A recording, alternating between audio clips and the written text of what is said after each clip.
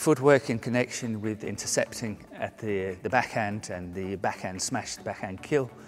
Of course, it's played around the head shot, and it's all starting with the split jump, a sachet, and then once again a jump towards the sideline, landing on your left leg, and as you're landing, of course, you're moving straight away towards the center of the court again.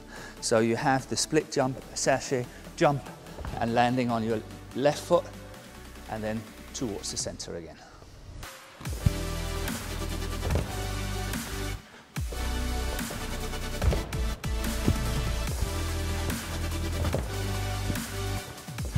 Hi, my name is Morten Frost, and if you like what you see, if you like the videos, please do subscribe to our YouTube channel.